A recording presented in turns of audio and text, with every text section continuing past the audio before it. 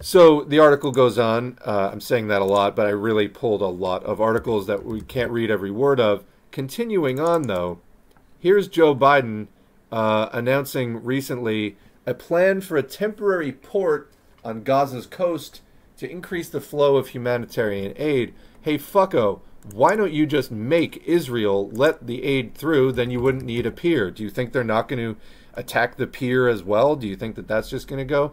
How many, how much kind of stepping around the problem of just, hear no evil, see no evil are you going to do here? This does not address the problem. So anyway, Biden will announce a plan in his State of the Union address Thursday for the U.S. military to help to establish a temporary port on the Gaza coast, increasing the flow of humanitarian aid for the beleaguered territory during the Israel-Hamas war. I mean, so it would, the U.S. military has, quote, unique capabilities and can do things from, quote, just offshore. I mean, or you could restrain Israel because it's literally the U.S. at every level who is directly enabling Israel to do what it's doing. Militarily, it is arming them. It's funding them economically. It's also parking warships around the world to prevent, and off of the coast directly, to prevent anyone from trying to intervene and stop Israel. It's diplomatically blocking every single resolution at the United Nations which would condemn Israel. They wouldn't be able to do this without the U.S., but you're building a pier. Aid groups have said that it has become nearly impossible to deliver supplies within most of Gaza because of the difficulty of coordinating with the Israeli military, the ongoing hostilities, and the breakdown of public order. The U.S. military recently began airdropping aid into Gaza. I'll mention one of those airdrops actually killed people. I forget if it was the parachute malfunctioning or whatever.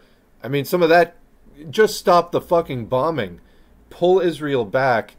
Nobody really wants to see this happening, and yet on it goes. Why is that? Who's enabling this? These are simple questions that are just not really being answered, to some extent asked sufficiently, and then definitely not being answered in a way that's going to lead to a clear solution. But increasingly, I don't know where Israel goes after this, because the world is turning on them, as they should be. This is reprehensible and totally unsupportable. So the U.S. Green Party had a statement on this.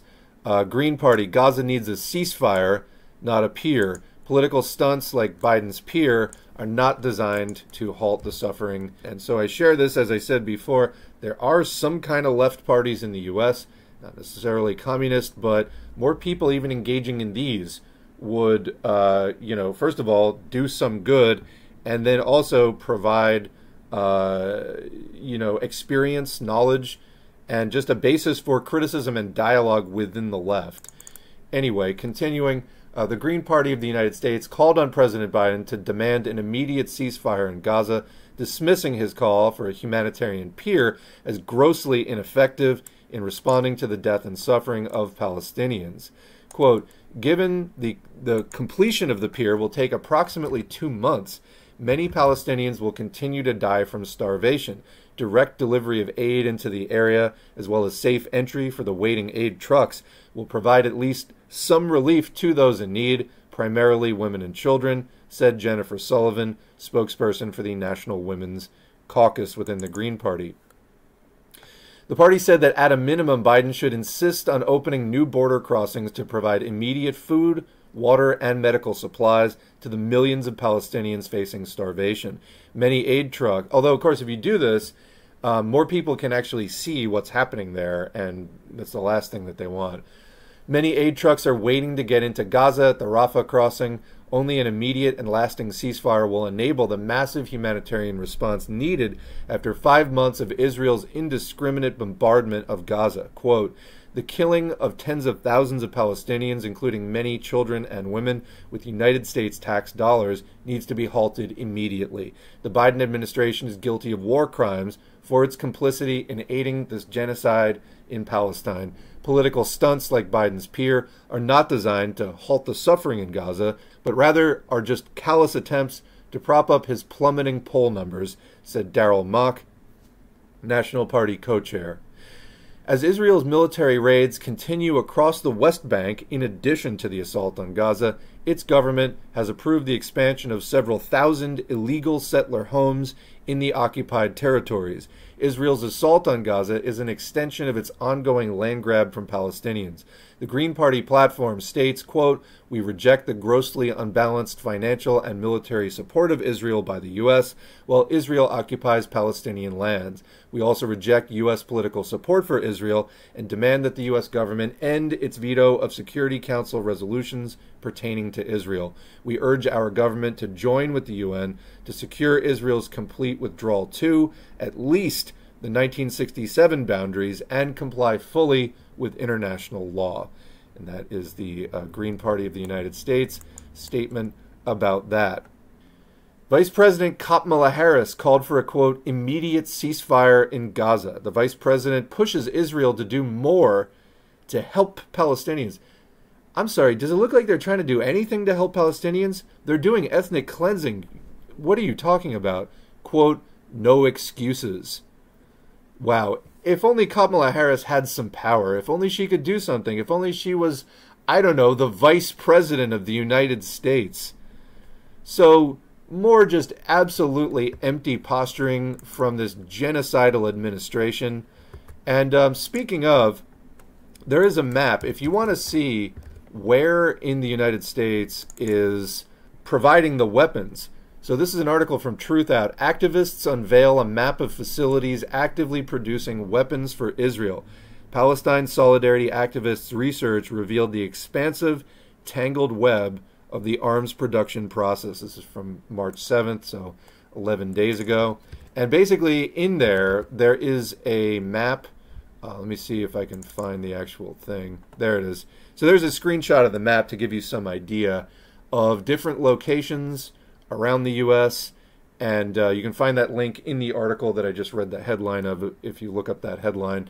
And, you know, people have been doing protests and different things in front of these weapons facilities. I think if you look through that article, actually, there are probably some pictures there of protests being held in front of those places. Of course, I'm pulling up the screenshots without those pictures.